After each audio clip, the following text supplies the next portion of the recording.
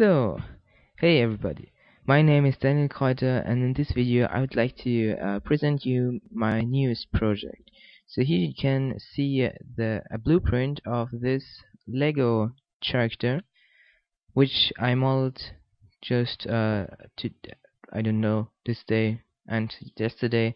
And in this video I would like to present you some special parts of this character which I've modeled here in Blender, and how I could render it, which lighting, just some, I don't know how to describe it, special parts which were not very easy to make.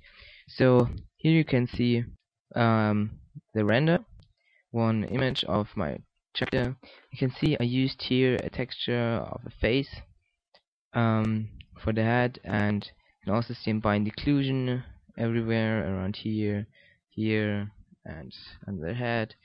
And you could just see that I used a bit of node editing with the node editor in Blender. Just applied.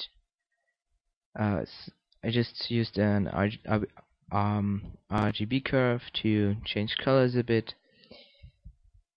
and that's how I rendered it actually. You can see here are my nodes. Just decreased a bit the lightness, and red a bit up, green a bit down, and blue a bit down, just to put a warm lightning over the whole image. Yes, over here. Then here in the world settings I checked on combined occlusion with type add, and that's actually it for the render and the lighting. I can show you now which textures I used.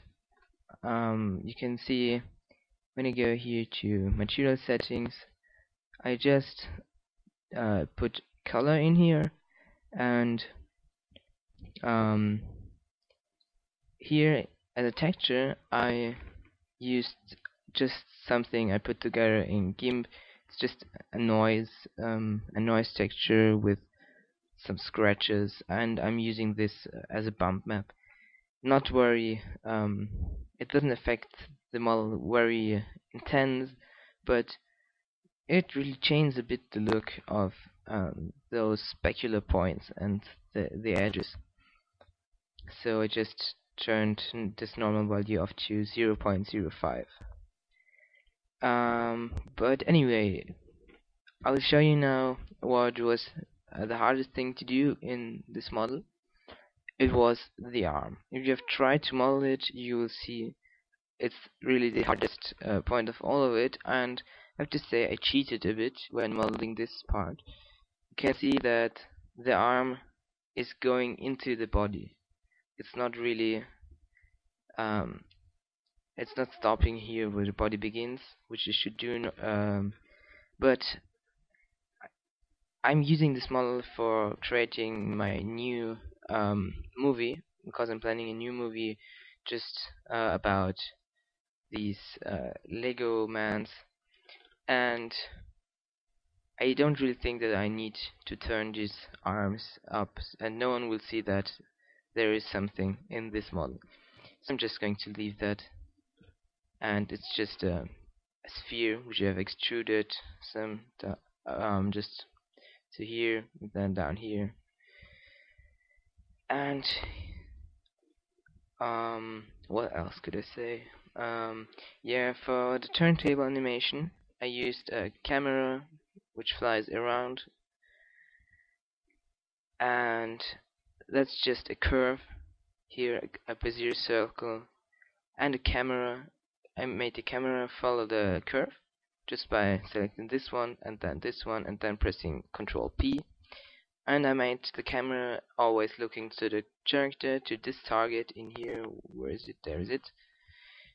You can see when I'm moving this target, the camera moves too. I've made it just by adding an empty object in the middle of this character, and then for the camera I set up a constraint, track to constraint this object. Okay, that's it for this video. I think I could describe the most uh, important things in this video. I hope you enjoyed it, and thank you for watching.